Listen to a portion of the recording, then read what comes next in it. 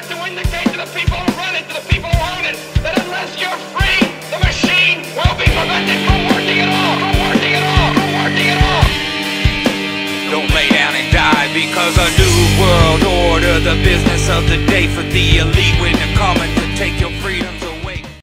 Hello again, human beings from the planet Earth. We are here at Safe World for Women. I want to call all of your attention to this urgent issue of this blogger who has been arrested in Syria. I'll read from the website. You can come over here and check this out yourself, and I'll make note that Safe World for Women has been added to the activism and activist page on my website.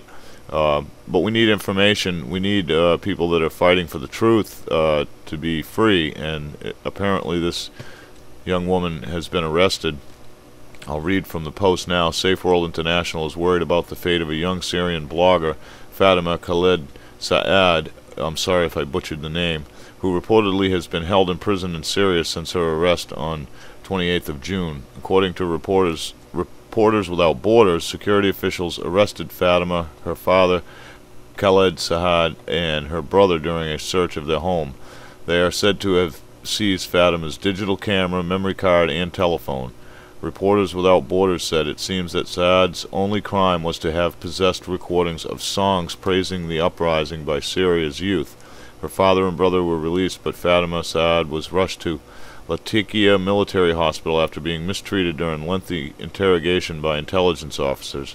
On July 17th, she was transferred to the headquarters of General Intelligence Department in Damascus, where, according to some sources, she is being held in Section 291. Reporters Without Borders is very concerned about her present physical condition. If you are able to provide any further information, A, we are looking for details from any blogs Fatima has written, B, contacts with friends or family, C, any additional news about Fatima's health. Please write to press@asafeworldforwomen.org. You can also send a message via Twitter to Safe World for Women. So please, folks, circulate this information in this video, especially if you have contacts in Syria who can get inside information. That's probably what we really need, but we also need just an overwhelming awareness that this is going on. People are being arrested basically for reporting the truth. You know how it goes, and that's what's happening here. So please share this information. The link to the site will be below to this post, and you can also keep up to date through my website. Much love, many thanks, and see you soon.